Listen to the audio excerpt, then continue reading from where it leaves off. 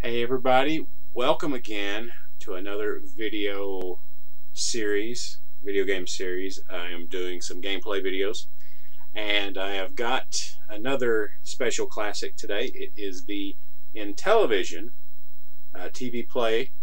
Of course, the sticker's missing on that, but that's okay. I got it cheap. But anyway, this game is supposed to have 10 games on it for the classic Intellivision. Just to be clear on it, it doesn't emulate the Intellivision. What it does is it's kind of reprogrammed games from the ground up, so they're not really authentic emulated Intellivision games, but they're pretty fun. We'll go through all of them real quick. Just want a quick note: you can see the mold on this controller is kind of patterned after the SG Pro Pad, which from the Sega Genesis days. You can see that it's pretty much the same. I mean, you could tell they took that mold and recycled it. So the SG Pro Pad 2, sometimes it's got the 6 on there, so there's two different versions of it. But anyway, you've got your A and B buttons, and then the turbo buttons above it. That's your reset. Completely resets the game. Select and start buttons takes four AA batteries, so that's about the standard for a plug and play. L and R buttons, they act also as the A and B buttons, so you got your top buttons if you want to use that, or just use it as a regular pad. We'll go through the games real quick. You know, we got Astro Smash. All these were on Intellivision, and they were very popular. Astro Smash, Night Stalker, Shark, Snafu, Space Armada, Skiing, Motocross, Baseball, Football, Star Strike. So that's the games right there. I'll be going through them briefly, playing them. I can go into an in-depth playthrough later on down the line. To set high scores, because that's at one point I do want to slow down the games where I'm playing 1 or 2 games and trying to really rack up scores and just kind of show you my gameplay. But let's start with Astro Smash. That's a really fun game. Like I said, this will play differently than the Intellivision version, which I'll eventually get around to game playing that version as well to kind of give you the differences. As you can see, it's a little bit. Some of the sound effects are missing from the Intellivision version, and you probably can't tell from the video footage, but my ship moves at 60 frames a second side by side, which produces a really smooth feel to it. It kind of is disjointed compared to the lower quality of the asteroids and stuff. You just saw a little spinner fall to the ground, and when that happens, I automatically blow up. Of course, these asteroids give you points. You saw that little diamond thing that kind of follows you around, so you got to shoot it down. It's kind of like a Space Invaders setup type of game. You just shoot the asteroids that come down. Of course, more you shoot, the more points you get. And another twist to this is if the asteroids hit the ground, you lose points. So I was always good at this. I love this game. Astro Smash. It was called Astro Blast on the Atari 2600. But yeah, you can sit here and use your turbo, hitting the A button. B button, you'll go into hyperspace, kind of, sort of, so you'll warp around, kind of escape a surrounding situation. So for the most part, it's a fun little shooter game. It's easy to pick up and play. There was a spinner right there. That little spinner, like I said, hits the ground, you're dead. But should be every 1,000 points, 2,000, the screen changes color. I'm surprised it didn't change at 1,000 here, but there you go. It changes blue, and it will change colors. You always want to get that spinner too. And that little diamond whatever that was. See, in the originals, you had more sound effects. So this is kind of a silent run here. Might be a little hard to see. My apologies. It's produced very differently on my capture card as my CRT that I'm playing it on. But let's see here. We'll get hit. I will show you. Boom. Okay. But yeah, that was. Let's see. Let's get back to the main menu. Alright, I guess I hit the reset button. Alright, getting back to the main menu. That was Astro Smash. Let's try Night Stalker. This is kind of similar, like a Berserk type of game. You shoot in a certain direction, and you got to get the robots. But first, you have to get the gun. As you can see, I am shooting the androids and stuff, the little robots and what have you. Basically, the A button does that. It shoots. You run out of ammo, you have to go after another gun, which is in the bottom right corner, but you got to watch out for the enemies. So once you get that, boom, just shoot them. Pretty easy, not too bad. So you just gotta get some points here going. Which you can rack up some good points to it. See, I'm out of the gun, so oh, there we go.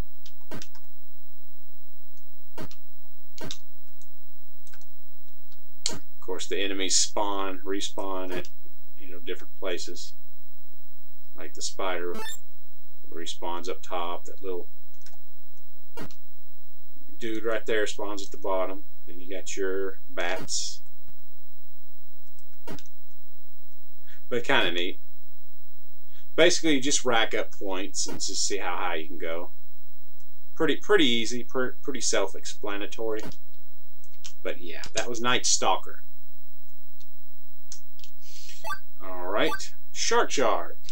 This is a fun little game. It's kind of like you're a small little bitty fish.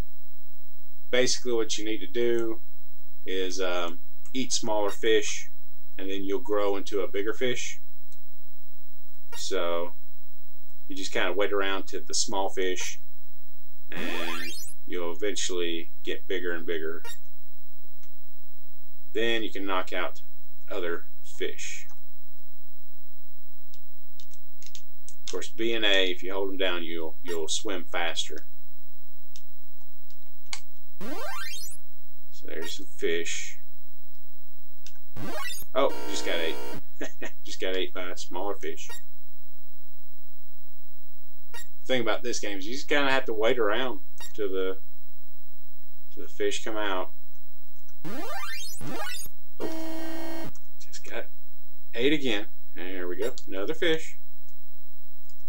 Of course, you see all the different sea animals. But yeah, not too bad. It's kind of a slow-paced game. You just got to kind of wait and wait and wait. And there we go. Now I'm getting a little bigger. Alright, a little bit bigger. About as big as that fish. Don't know if I can eat them yet, though.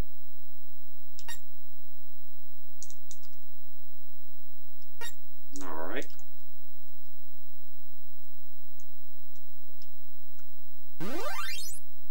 There we go. There we go. See, ate a little bit of a bigger fish. But that guy got me. All right, that was Shark Shark. Fun little game. There's different variations of it. Snafu. Now this is a fun little game. I like it because you leave a little trail, pretty much, and you just got to enclose the second player. Kind of like a Tron game for the arcade. There was a level that did that. Let's do a couple rounds. So you gotta sit here. Gotta enclose this guy, which he got me. You can go through them diagonally,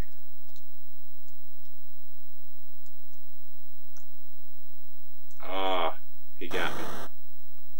I didn't mean to do that. I meant to... Okay. I'm picking the first game where you can't move diagonally. So I'm going to enclose him. Boom. Okay. Now let's go round 2. Alright. Kind of the same thing. Just enclose him. And boom. That was easy. Only thing I don't like is what's missing from this version is the music. It had some catchy music from the Intellivision version, which kind of sad. But next game up is Space Armada.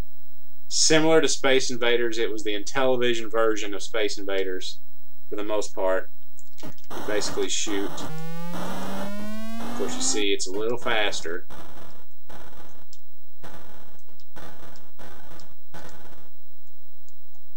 You just kind of shoot these guys. Try to hit everything.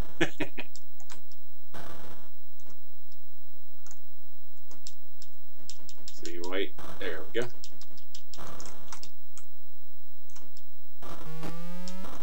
Alright, 240. Like I said, this is a very different than the Intellivision versions. It does run at 60 frames a second on my Intellivision, or my CRT TV. But the Intellivision was a little less. So it's not straight up emulation, it's built from the ground up. But yeah, let's see if I can get a UFO. No. Hoping to try to get a UFO before go to the next game. Alright. Oh, I just missed him. Alright. Alright, 720. Okay, that was Space Armada. Next is skiing. One thing about Intellivision is they used to have a lot of sports games. So that was kind of popular back in the day. I'll admit this plays a little bit smoother than the Intellivision version. Alright, the B button kind of rotates you a little bit further, quicker, like kind of a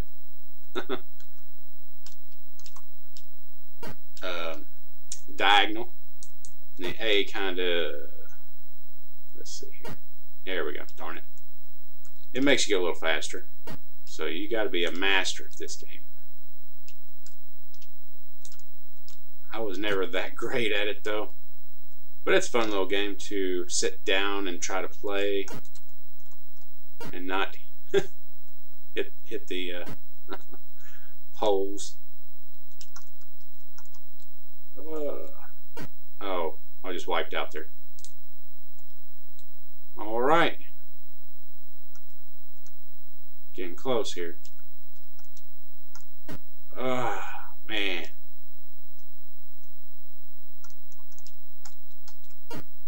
Well.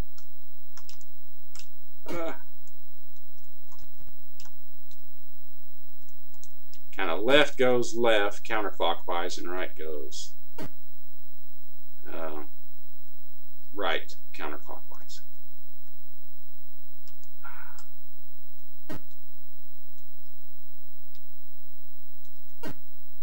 Looks like the B is a jump mechanism.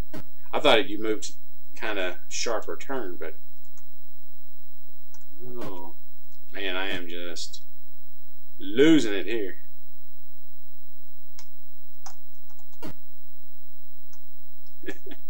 Let me get to the ski resorts here. Oh, the finish line.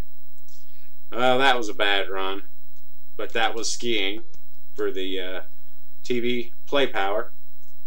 Let's go real quickly through motocross. This is kind of like a RC Pro-Am before it was RC Pro-Am.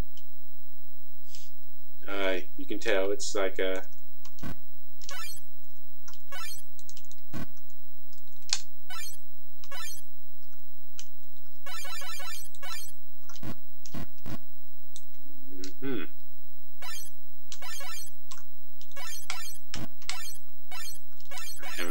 Alright, here we go. It's very tricky. Alright, here we go. That was not good. I'm holding down the A button. There we go, and you just control it.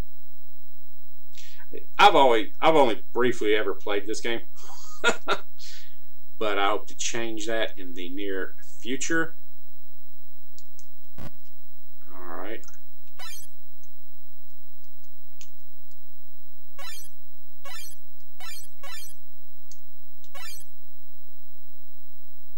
All right. I don't know if that's how slow you go, but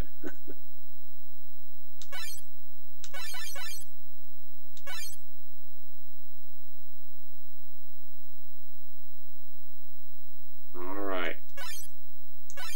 Can I finish one lap? Let's see if we get that going.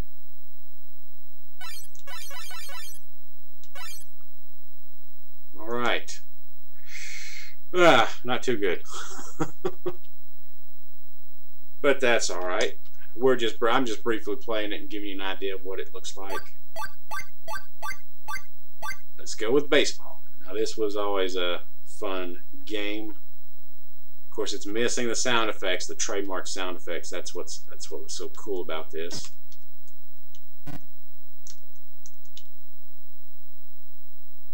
All right, out. Let's see.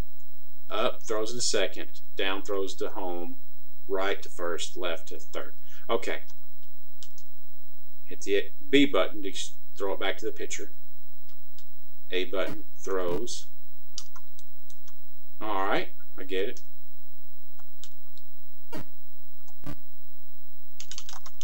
All right, got him out. You're out.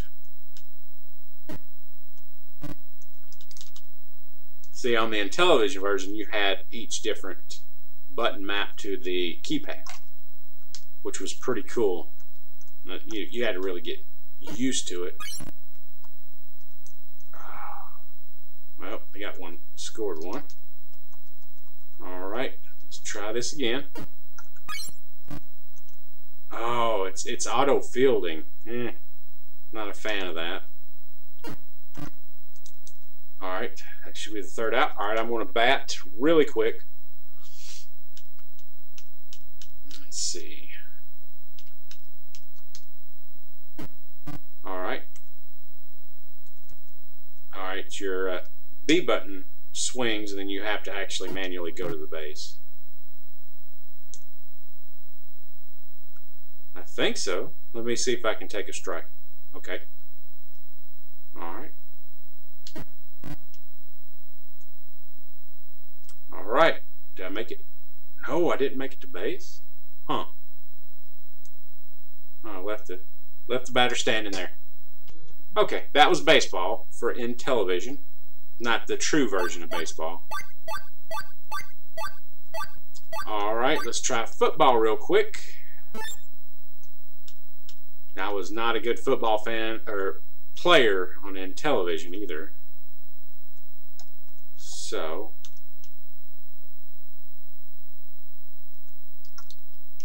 we'll briefly play this. All right, let's try this.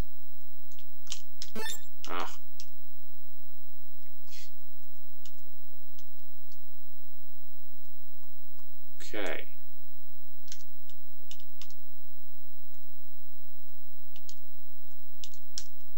All right.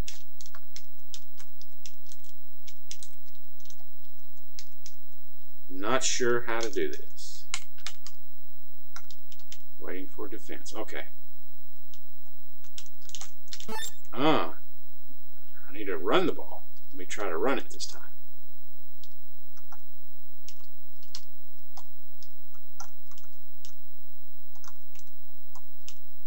All right, let's try this. Let's go. Let's go. Oh, did I make it? First down?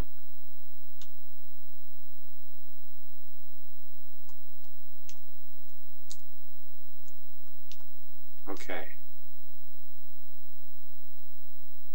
All right. Let's give this a shot. All right. Let's do it. Oh.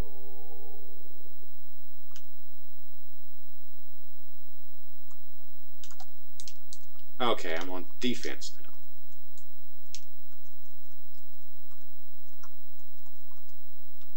now. All right.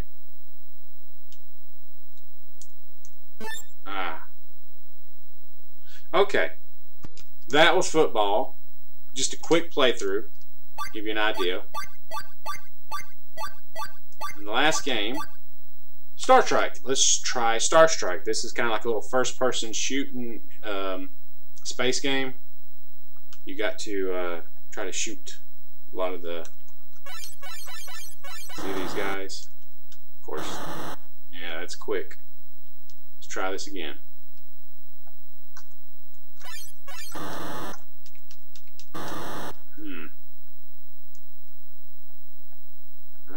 Alright, here we go. Huh. You gotta read up on these things. Alright, here we go. Alright, here we go. Yeah, here we go. You ain't taking over the Earth. There we go.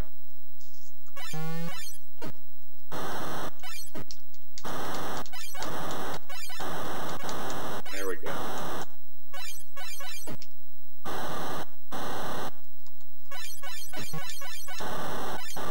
There we go. Not today.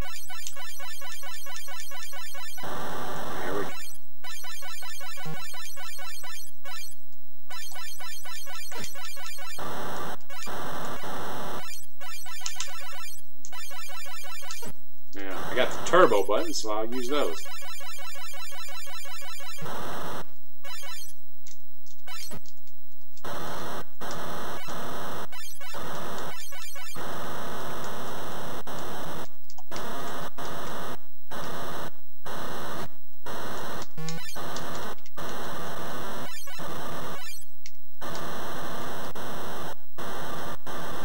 All right, here we go.